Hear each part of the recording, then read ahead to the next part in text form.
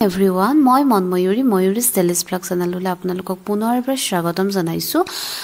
যেহেতু last exam যেহেতু degree হৈ গৈছে তাতে আপোনালোকে মন কৰিব যে লাস্ট ইয়াৰ ডিএসএস জি হম কোৱেশ্চন আহিছিল তাৰ পৰাই দুটা কোৱেশ্চন এক্সাক্ট আহিছে গতিকে মই আপোনালোকৰ বাবে লাস্ট 10 ইয়াৰ্ছত জি হম এসএসসি হওক বা ডিএমই হওক আসাম গভৰ্ণমেণ্ট এক্সামে হওক বা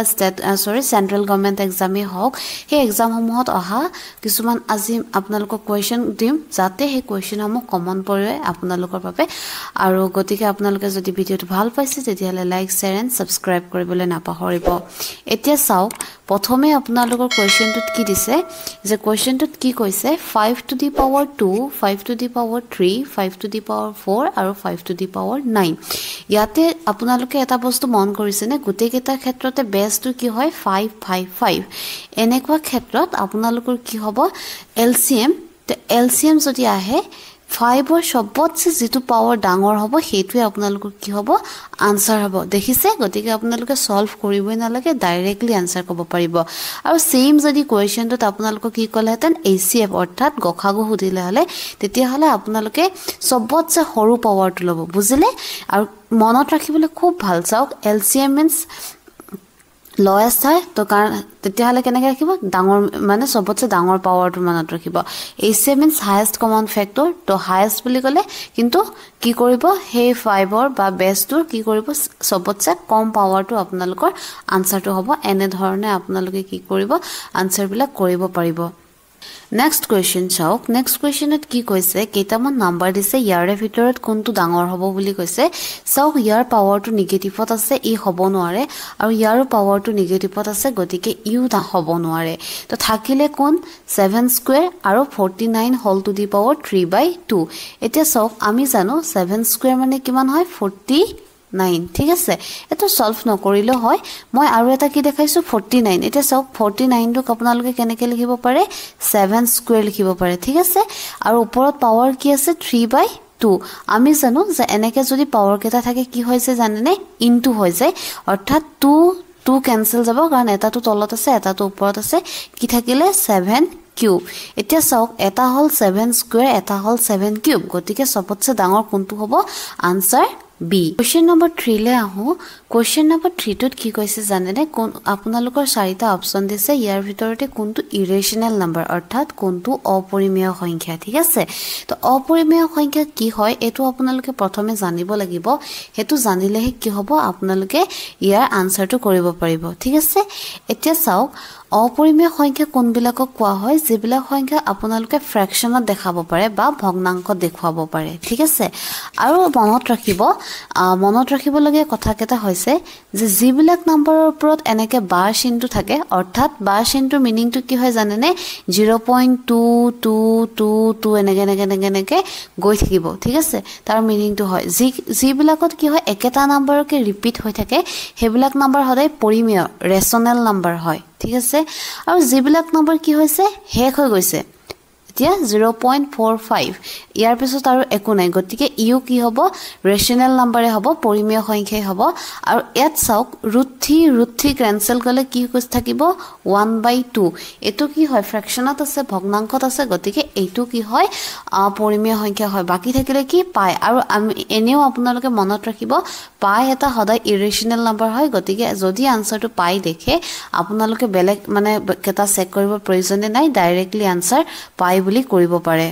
নেক্সট কোৱেশ্চন টু লৈ আহো নেক্সট কোৱেশ্চনটোত কি কৈছে চাওক দুটা ইৰেশনাল নম্বৰ যদি হে ইনটু কৰে তেতিয়া হলে আপোনালোকে যেটো আনসাৰ পাব হে আনসাৰটো সদায় ইন্টিজাৰ হ'ব সদায় কি হ'ব ইৰেশনাল হ'ব সদায় ৰেশনাল হ'ব বা কেতিয়াবা ৰেশনাল কেতিয়াবা ইৰেশনাল বুলি কৈছে ঠিক আছে এতিয়া তাৰ কাৰণে কিন্তু আপোনালোকে প্ৰথমে কি জানিব লাগিব যে কোনটো ৰেশনাল নম্বৰ হয় আৰু কোনটো ইৰেশনাল নম্বৰ হয় কোনটো ইন্টিজাৰ কয় কোনটো ন্যাচাৰাল নম্বৰ কয় এবিলাক কি হ'ব আপোনালোকে কিন্তু জানিব লাগিব ঠিক আছে নে এতিয়া ইন্টিজাৰ কাক কয় জানেনে ইন্টিজাৰ কাক কয় -1 -2 ঠিক তেনে ধৰণে 0 1 2 এনে ধৰণৰ গুটা গুটা নাম্বাৰ হ'ব লাগিব কিন্তু হি নেগেটিভ কিনিও হ'ব পজিটিভ কিনিও হ'ব 0 হ'ব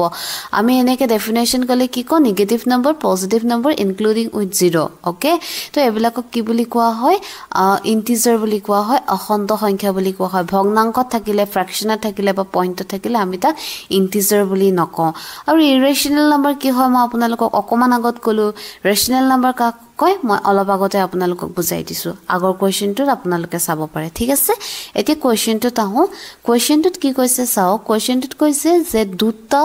ইৰেশনাল নাম্বাৰ যদি আপোনালোকে ইনটু কৰে মই আপোনালোকক এক্সাম্পল হিচাপত দেখাইছো √2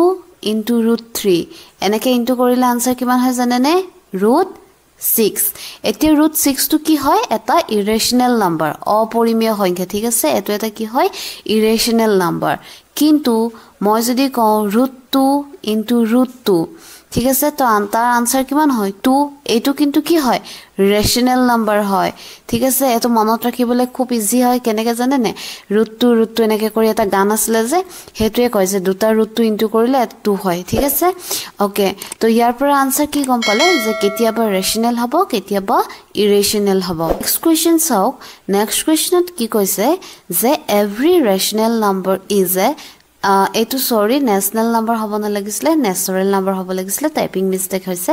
real number integer whole number এতিয়া চাওক মই অকমান আগত যেটো আগৰ কোৱেশ্চন কৰাইছো তাতে আপোনালোকক কৈছিলো ইন্টিজাৰ কাক কয় মই আপোনালোকক বুজাই দিলো হয়নে ইন্টিজাৰ কাক কয় নেগেটিভ নাম্বাৰ খিনিকো কয় পজিটিভ নাম্বাৰ খিনিকো কয় আৰু 0 কো কয় ঠিক আছে এতিয়া হোল নাম্বাৰ কাক কয় আপোনালোকে জানিব লাগিব কিন্তু এই হৰু হৰু কনসেপ্ট বিলাক জানিব লাগিব সো গ্ৰেড 4 ৰ এক্সাম আহিছে কোনো ধৰণৰ টান কোৱেশ্চন নাহে মাত্ৰ আপোনালোকে হে হৰু হৰু একদম বেসিক খিনি আপোনালোকৰ ক্লিয়াৰ আছে নে নাই হেতুৱে চাব তো হোল নাম্বাৰ কাক কয় জানে নে 0 ৰ পৰা ষ্টাৰ্ট হ'ব আৰু এনেকে কৰি গৈ থাকিব কেতিয়াবা পৰীক্ষাত এনেকে সুধিব পাৰে যে হোল নাম্বাৰ কিমানটা আছে ইনফাইনাইট অসংখ্য কাৰণ 0 ৰ পৰা গৈয়ে থাকিব হেকেই নহয় ঠিক আছে নে আৰু ইন্টিজাৰটো কলৱে ৰিয়েল নাম্বাৰ কাক কয় জানে যিমানখিনি নাম্বাৰ আছে তাকে কি বুলি কয় সবখিনিক ধৰিলে ৰিয়েল নাম্বাৰ একচুয়ালি নাম্বাৰ এটা ইমেজিনাৰি থাকে হেতু আপোনালোকে দৰকাৰ নাই গ্ৰেড 4 ৰ বাবে মাত্ৰ আপোনালোকে ইমানটোৱে জানি থক যিমান বিলাক নাম্বাৰ আছে প্ৰত্যেকটো নাম্বাৰকে আপুনি ৰিয়েল নাম্বাৰত ধৰিব পাৰো ঠিক আছে তাৰ পিছত আহিলে নেচাৰেল নাম্বাৰ স্বাভাৱিক সংখ্যা তো স্বাভাৱিক সংখ্যাখিনি কিহৰ পৰা ষ্টাৰ্ট হয় 1 ৰ পৰা ষ্টাৰ্ট হয় 1 2 3 4 গৈ থাকে ওকে কেতিয়াবা পৰীক্ষাত এনেকেও আহিব পাৰে যে নেচাৰেল নাম্বাৰ আৰু হোল নাম্বাৰৰ মাজত ডিফাৰেন্স কি হোল নাম্বাৰখিনি 0 ৰ পৰা ষ্টাৰ্ট হয় আৰু নেচাৰেল নাম্বাৰখিনি 1 ৰ পৰা ষ্টাৰ্ট হয় আপোনালোকে যেতিয়া এই ভিডিওটো চাব কাইন্ডলি এখন বহি লব লৈ পিনে লগতে নোট কৰি যাব হৰু হৰু পইণ্ট বিলাক আপোনালোকে মনত ৰাখিব বহুত হাৰ্ড নাহে মই বাৰে বাৰে কৈছো কেতিয়াও বহুত বেছি হাৰ্ড নাহে ঠিক আছে আৰু গতিকে আপোনালোকে এটো চাব তো ইয়াতে আনসাৰ কম পালে যে কি হ'ব ৰিয়েল নাম্বাৰ হ'ব কাৰণ ৰেশনাল নাম্বাৰ মিন্স পৰিমেয় সংখ্যা অৰ্থাৎ ভগ্নাংশ থকা বিলাক 1/2 1/3 2/5 আচ্ছা 2 এটো কিন্তু এটা কি হয় ৰেশনাল নাম্বাৰ হয় পৰিমেয় সংখ্যা হয় ইয়াকো আপোনালোকে ভগ্নাংশ দেখাব পাৰে কেনেকৈ দেখাব পাৰে 2/1 আমি ডিনোমিনেটৰটো বা হৰটো সাধাৰণতে 1 হলে আমি নিলিখো ঠিক আছে তো এইবিলাক কি হয় ৰেশনাল নাম্বাৰ পৰিমেয় সংখ্যা গতিকে এইখিনি কি হ'ব ৰিয়েল নাম্বাৰত হ'ব কাৰণ মই কৈছো ৰিয়েল নাম্বাৰ কি হয় সব হুমাই যেনেকে আমি কব পাৰো গুটে বিশ্ব ব্ৰহ্মাণ্ডখন বুলি ধৰিব পাৰে ঠিক আছে মই তো জাস্ট বুজিব মনত ৰাখিবৰ কাৰণেহে কৈছো ওকে নেক্সট কোৱেশ্চনলে আহো নেক্সট কোৱেশ্চনটো খুব এটা ধুনিয়া কোৱেশ্চন হয় আপোনালোকে এটো মনত ৰাখিব ইয়াৰ কাৰণে এটা ফৰ্মুলা আছে তো ফৰ্মুলাটো কি হয় চাওক 1 + 2 + 3 এনেকে কৰি আপোনালোকে যিমান লকে যাব মানে লাষ্টত জিটো নম্বৰ লিখিব ঠিক আছে তো তাৰ কাৰণে ফৰ্মুলা হল n into n plus 1/2 এতিয়া আপোনালোকে যদি ফৰ্মুলাটো নাজানে তেতিয়া কি কৰিব একদম 1 ৰ পৰা 20 লৈকে গুটেই নাম্বাৰখিনি আপোনালোকে প্লাস কৰিব প্লাস কৰাৰ কাৰণে আপোনালোকৰ কি হ'ব সময়টো বহুত বেছি লাগি যাব এতিয়া তাৰ পিছত আপোনাৰ কি হ'ব হয়তো এটো কোৱেশ্চন কৰিবলৈ যাওতে আপোনাৰ আন 10টা কোৱেশ্চন থাকি আহিব গতিকে আপোনালোকে এই ফৰ্মুলাটো মনত ৰাখিব আৰু খুব ইজি হয় কাৰণ ইয়াতে চাওক n মানে কি হয় লাষ্টত থকা নাম্বাৰটো লাষ্টত কিমান আছে 20 তো 20 লিখিব 20 পিছত কি আহে 21 লিখিব সদায় যেটো লাষ্টত থাকে লিখে তাৰ পিছৰটো লিখিব বাই 2 ঠিক আছে 2 ৰে 20 কেনসেল গল কিমান হল 10 তো আনসাৰ কিমান হল 210 কোটাইপৰ এটা ৰোমান নাম্বাৰৰ এটা কোৱেশ্চন আপোনালোকৰ হাই সেকেন্ডাৰী এক্সামত হৈ গৈছিলে গতিকে ৰোমান নাম্বাৰৰ আপোনালোকে চাই যাব তো তাৰ কাৰণে আপোনালোকে এইখিনি জানিব লাগিব হয়তো পৰীক্ষাত কেতিয়াবা যেহেতু গ্ৰেড 4 ৰ এক্সাম হয় ডাইৰেক্টলি আপোনালোকক দি দিব পাৰে যে সি মানেনো কিমান বুজাই ডি মানেনো কিমান বুজাই এম মানেনো কিমান বুজাই ঠিক আছে এতিয়া আপোনালোকক মই ইয়াতে কৈ দিছো যদি হে 2 হয় 2 হলে কি হয় 1 হলে এটা আই ন আই হলে দুটা আই ঠিক আছে যদি তিনটা হয় I কিন্তু চাব চাৰিটা হলে কিন্তু মানে চাৰিটা আই নিলিখে ঠিক আছে এতিয়া ধৰলক 4 লিখিব লাগে 4 লিখিবৰ কাৰণে কেনেকৈ লিখে I V that means V মানে কিমান হয় 5 আৰু এফালে কিমান লিখিছে 1 ঠিক আছে মনত ৰাখিব ৰাইট সাইডে যদি লিখে প্লাস হয় লেফট সাইডে লিখে যদি মানে মাইনাস হয় তো V means 5 হয় আৰু I means 1 হয় গতিকে 5 ৰ পৰা 1 মাইনাস হৈ যাব আনসাৰ কিমান হ'ব 4 হ'ব ওকে এতিয়া আমি কি কৰিম কোৱেশ্চনটোলে আহো তো কোৱেশ্চনটোতে আমাক কি কৈছে L কৈছে L তিনটা x দিছে আৰু তিনটা I দিছে আপোনালোকক বহুত বেছি কমপ্লিকেটেড কোৱেশ্চন নিদিয়ে আপোনালোকে বস আৰু মই এতিয়াও কওঁ এতিয়া মানে এবাৰ পেপাৰৰ প্যাটাৰ্নটো জিহে আহিছে নহয় তো এনেকুৱা লাগিছে যে আপোনালোকে একদিন পঢ়িও পাৰিব খালি আপোনালোকে ম্যাথছ ৰিজনিং আৰু ইংলিছত ভাল ধৰণে মানে চাওক আৰু তাতো আপোনালোকে বহুত বেছি একদম মানে ডিপ ষ্টাডি কৰিবৰ কোনো প্ৰয়োজনে নাই জাস্ট কনসেপ্ট বিলাক অলপ অলপকে খালি প্ৰত্যেকটোৱে চাই যাওক একো ইগনোৰ নকৰিব ঠিক আছে এতিয়া চাওক ইয়াতে কি কৈছে L এটা L মানে মই কি পাইছিলো 50 নহয় জানো তো L মানে আপোনালোকে কিমান লিখিব 50 তিনটা x আছে চাওক এটা x মানে যদি 10 হয় তো তিনটা x মানে কিমান হ'ব 30 হ'ব নহয় জানো আৰু I আছে এটা I মানে যদি 1 হয় তিনটা I মানে কিমান হ'ব 3 হ'ব এই গুটেই কেটা আপুনি কি কৰিব প্লাস কৰি দিব তো 50 + 30 + 3 তাৰ মানে ইয়াৰে আনসাৰটো আপোনালোকৰ কিমান হ'ব 83 Next question to কি কৈছে চাওক between two rational number মানে কি হয় পৰিমেয় সংখ্যা তো দুটা পৰিমেয় সংখ্যা দুটা ৰেশনাল নাম্বাৰৰ মাজত কিমানটা কি হদিছে যে অপচন কেটা চাওক প্ৰথমটো অপচনত কৈছে যে দুটা ৰেশনাল নাম্বাৰৰ মাজত অকল এটাহে ৰেশনাল নাম্বাৰ থাকিব তাৰ পিছৰটোত কৈছে যে অপচন এ ত কৈছে যে এটাও নাথাকে অপচন বি ত কৈছে এক্স্যাক্টলি এটা থাকিব অপচন সি ত কৈছে ধেই থাকিব আৰু অপচন ডি ত কৈছে এটা ৰেশনাল থাকিব আৰু ইৰেশনাল এটাও নাথাকিব বুলি কৈছে ঠিক আছে এতিয়া মই যদি আপোনালোকক এক্সাম্পল এটা দেখাবলৈ যাও ধৰি লওক 2 আৰু 3 ঠিক আছে 2 আৰু 3 এই দুটা কি হয় দুটা ৰেশনাল নাম্বাৰ হয় ঠিক আছে ইহতৰ মাজত 2.5 লিখিব পাৰে 2.4 লিখিব পাৰে 2.2 লিখিব পাৰে ঠিক আছে এইবিলাক কি হয় ৰেশনাল নাম্বাৰে হয় তো ৰেশনাল নাম্বাৰ এটা হ'ব নোৱাৰে গতিকে আনসাৰটো আপোনালোকৰ অপচন বি ৰং হ'ব আৰু এটাও নাথাকে বুলি কৈছে মইতো এইকেইটা দেখাইছো গতিকে অপচন এও আপোনালোকৰ কি হল ভুল হল ঠিক আছে আৰু অপচন ডি ত কি কৈছে only one rational number to এটো অপচন কি হ'ব ভুল হ'ব আৰু ইয়াৰ পৰা আপোনালোকে কি কম পাইছে এনে ধৰণে গৈ থাকিব 2.44 2.56 এনেকৈ কৰি 2 আৰু 3 মাজত কেতিয়াও কি হ'ব হেক নহয় মানে দুটা ৰেশনাল নাম্বাৰৰ ভিতৰত আপোনালোকে ধেই কি পাব ৰেশনাল নাম্বাৰ পাব ইনফাইনাইট নাম্বাৰ অফ ৰেশনাল নাম্বাৰ অসংখ্য কি পাব পৰিমেয় সংখ্যা পাব গতিকে আনসাৰ কি হ'ব সি গতিকে চাওক এহমো কোৱেশ্চন আপোনালোকে জাস্ট মনত ৰাখিলে কি কৰিব পাৰিব পৰীক্ষাত ক্লিক কৰিব পাৰিব আনসাৰটো আপোনালোকে ৰাইট কৰিব পাৰিব next question at কি কৈছে the ratio of the length of the side of a right angle triangle is 5:12:13 and its perimeter is 90 cm find the area in square centimeter of the triangle আৰু এটো question কেতিয়া আহিছিলে SSC 2023 ত আহিছিলে ঠিক আছে গতিকে মই কৈছো কোৱেশ্চন সমূহ ৰিপিট হয় আপোনালোকে চাব আৰু কোৱেশ্চনটো দেখিছে খুব এটা ধুনিয়া কোৱেশ্চন এই কাৰণে ধুনিয়া কাৰণ কোৱেশ্চনটোত আপোনালোকৰ দুটাই কনসেপ্ট থাকিব লাগিব আপোনালোকে কি জানিব লাগিব ট্ৰায়াঙ্গুলাৰ পেৰিমিটাৰ অৰ্থাৎ এটা ত্ৰিভুজৰ আপোনালোকে পৰিসীমাও জানিব লাগিব আৰু এটা ত্ৰিভুজৰ আপোনালোকে কি জানিব লাগিব কালিও জানিব লাগিব আৰু ইয়াৰ লগতে এটা চাৰিটা মানে চাইছে আপোনালোকক কনসেপ্ট ক্লিয়াৰ আছে নে নাই আপোনালোকে ৰাইট এংগল ট্ৰায়াঙ্গল সমকোণী ত্ৰিভুজ চিনি পায় নে নেপায় আৰু ৰেশিও ৰিলেটেড কোৱেশ্চন আহিলে আপোনালোকে কেনে ধৰণে সলভ কৰিব হেতু চাব বিচাৰিছে গতিকে এমসিকিউ লেভেলৰ কোৱেশ্চন সমূহ এনেকৈ হয় যে এটা কোৱেশ্চন দিব তাতে আপোনালোকৰ গুটি কোৱেশ্চন সমূহৰ মানে কনসেপ্টটো আছে নে নাই চাই ঠিক আছে তো ৰাইট এংগল ট্ৰায়াঙ্গল সমকোণী ত্ৰিভুজ কাক কয় যে এটা ত্ৰিভুজ সেই ত্ৰিভুজটোৰ কি হয় এটা এংগল কি হ'ব লাগে 90 ডিগ্ৰী হয় তেতিয়া হলে আমি তাক কি বুলি কওঁ সমকোণী ত্ৰিভুজ ৰাইট এংগল ট্ৰায়াঙ্গল বুলি কওঁ আৰু মনত ৰাখিব সদায় দীঘলডাল কি হয় হাইপোটেনিয়াছ হয় অৰ্থাৎ অতিভুজ হয় ঠিক আছে বাকি কেইডাল আপোনালোকে কি হ'ব 5 আৰু 12 আৰু যেহেতু ৰেশিও দিয়া হৈছে সদায় ৰেশিও দিলে মনত ৰাখিব ইয়াৰ পিছফালে x এটা বা p এটা ৰাখিব লাগে ঠিক আছে এতিয়া পেৰিমিটাৰৰ কথা আহিলে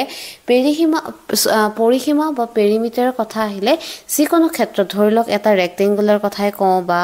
এটা মই আপোনালোকৰ যদি এতিয়া ৰেক্টেংগল এটাৰ কথা কওঁ বা স্কয়াৰ এটাৰ কথা কওঁ ঠিক আছে ইয়াৰে যদি আপোনালোকক কি কয় পেৰিমিটাৰটো উলিয়াবলৈ কয় ধৰিলক আপোনালোকৰ ফৰ্মুলা মুখস্থই নাই ঠিক আছে আপোনালোকে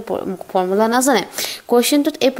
ৰেক্টেংগলটো দিছে এটা আয়ত দিছে আৰু কৈছে যে ইয়াৰে লেংথ 12 হয় আৰু ব্ৰেথ যেনিবা 6 হয় ঠিক আছে পেৰিমিটাৰ মানে কি হয় জানেনে এই যে সাইডে এনেকে আপোনালোকে বাউন্ডাৰীটো গুটেই মানে লেংথটো যিমান হ'ব সেইটোৱে যেনেকে যদি আপোনালোকৰ এটা এখন ঘৰ মানে ফিল্ড থাকে সেই ফিল্ডখনত আপুনি ধৰিলো কি কৰিছে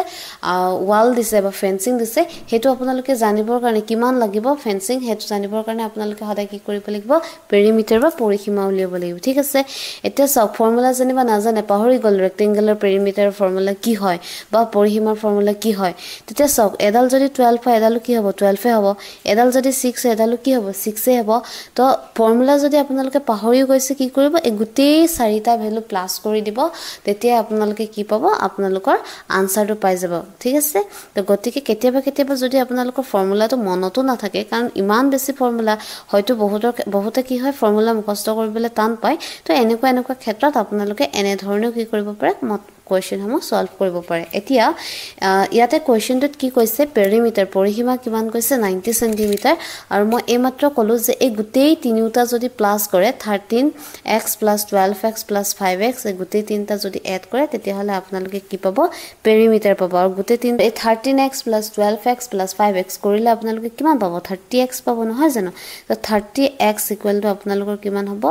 90 তো x = কি হ'ব 32 ইফালে গুছি যাব আৰু যেহেতু 32 x ৰ লগত ইনটু হৈ আছে এফালে গলে সদায় কি হ'ব ডিভাইড হৈ যাব 0 0 কেনসেল 3 3 যা 9 ওকে তো ইয়াৰ পৰা কি গম পালে এডাল কিমান হৈ গল x আছে x ৰ ভ্যালু কিমান পালে 3 তো 5x আছে নহয় তাৰ মানে 5 ৰ লগত 3 টো ইনটু হৈ যাব কিমান হৈ গল 15 হৈ গল আৰু ঠিক তেনেদৰে x মানে কিমান পালে 3 পালে নহয় 12 ৰ লগত ইনটু হৈ যাব কিমান হ'ব 36 হ'ল ঠিক আছে ইমানখিনি লাগে আপুনি কি গম পাইছে যে ট্ৰায়াঙ্গলটোৰ সাইড কেডালৰ লেংথটো কিমান হৈছে আপোনালোকে হিমানখিনি গম পালে যে কোনডাল কিমান হয় ঠিক আছে এতিয়া আপোনালোকৰ কোৱেশ্চনটোত কিন্তু কি উলিয়াবলৈ কৈছে কোৱেশ্চনটোত আপোনালোকক কি উলিয়াবলৈ কৈছে ট্ৰায়াঙ্গলটোৰ এৰিয়া অৰ্থাৎ কালি উলিয়াবলৈ কৈছে ঠিক আছে আৰু ট্ৰায়াঙ্গলৰ আমি জানো যে ট্ৰায়াঙ্গলৰ কালিৰ ফৰ্মুলা কি হয় half into base into height ঠিক আছে ওকে তো হাফ ইনটু বেস কোনডালক কয় এডালক যেডালত বহি থাকে ভূমি এডালৰ ভ্যালুটো কিমান পাইছে 15 ওকে ইনটু আৰু এডাল হাইট উচ্চতা ইয়াৰ ভ্যালু কিমান পাইছে 36 2 ৰে 36 কাটি দিয়ক কিমান থাকিলে 18 আৰু 15 ইনটু কৰিম যেটো আনসাৰ পাব হেতুৱে আজিলে ভিডিওটো ইমানতে সামৰিছো আৰু নেক্সট মই আকৌ পুনৰ আপোনালোকৰ বাবে ADRE হওক বা এনেকুৱা হওক যে মই আগৰ কোৱেশ্চন হৈ গৈছে এক্সাম হৈ গৈছে মই কোৱেশ্চন আনিবলৈ খুব জলদি ট্ৰাই কৰিম আৰু ভিডিওটোত আপোনালোকে লাইক এণ্ড সাবস্ক্ৰাইব কৰিবলৈ নাপাহৰিব কাৰণ আপোনালোকে যেতিয়া আমাক বেছিকৈ মানে এনকাৰেজ কৰিব তেতিয়া কি হয় আমি আপোনালোকৰ বাবে ভিডিও জলদি দিবলৈ আৰু মানে আমাৰ কি হয় এটা এনাৰ্জি আহে গতিকে হে ভিডিওটো আজিলে ইমানতে সামৰণি মাৰিছো বাই